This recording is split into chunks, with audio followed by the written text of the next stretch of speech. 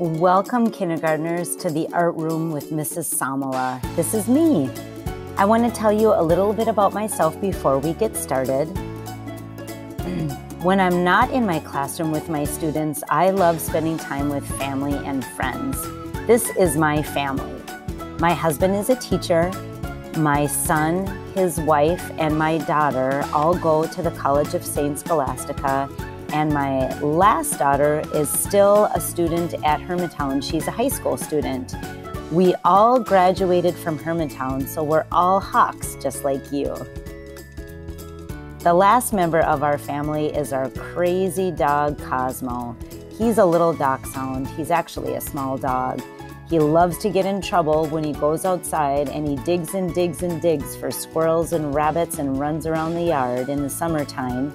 Here he's in the sink getting his feet washed. And then in the wintertime, he runs around and eventually snowballs collect on his belly. So this is him before he goes into the tubby to get all of his snowballs off his belly.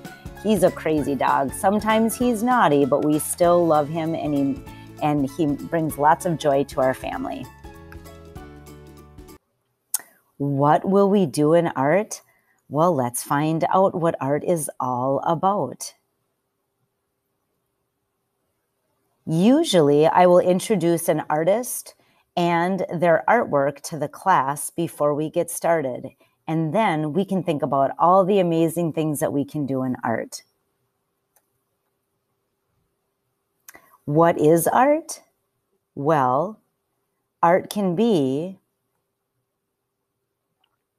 photography or taking photos of people, places, or things. Art can be sculpture. This is a huge sculpture of a little boy playing in a puddle. Art can be drawings, like this crayon drawing by the famous artist Pablo Picasso.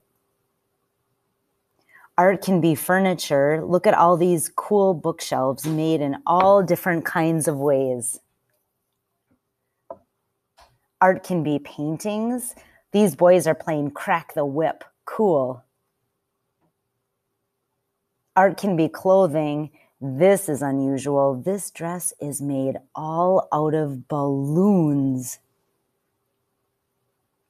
Art can also be weaving, and that's working with strings and fibers and clothing. Art can also be architecture. That's making buildings. This is a huge, enormous church.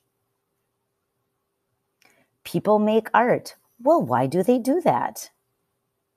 Sometimes it's to tell stories, like about these people that live on a river with all these amazing boats long, long, long ago. Sometimes it's to share feelings.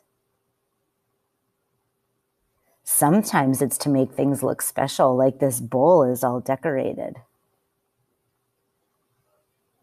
Sometimes it's to remember special people. Or special times. This is a great painting about Thanksgiving and getting ready for the big day. Art can be huge. This is a sculpture of a woman. So that's a huge sculpted head. And there's two sculpted knees that the artist put in the water. And then people can drive their boats up to it to go see the sculpture up close. Or they can stand on the railing and look at the sculpture. It looks like there's a giant woman that's swimming in this little pond. Art can be super tiny. This is a miniature dollhouse. In this picture, it looks big, but this is the woman actually cleaning out the dollhouse, so you can see how tiny everything is. People everywhere in the world make art. In Japan, this is an example of an artwork that I have in my classroom. It's called Crow and Heron. It's two people walking, and they have all their special Japanese clothes and their umbrella as well. I love their shoes. Here's another example from South America, a totally different place in the world, and this artist likes to use big, bright, bold colors and shapes. All artists from all over the world are making art in different ways. Artists choose their materials. Wait, what are materials? Well, materials can be paper. This is paper, but the artist didn't draw on it. They cut it out to make a sculpture. Art can be made out of glass. That's a material to work with. We won't work with it in my classroom, but we can look at it and it's so beautiful.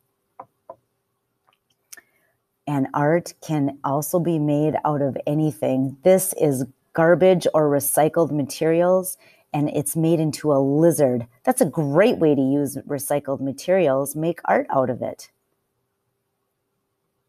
Art can also make us feel.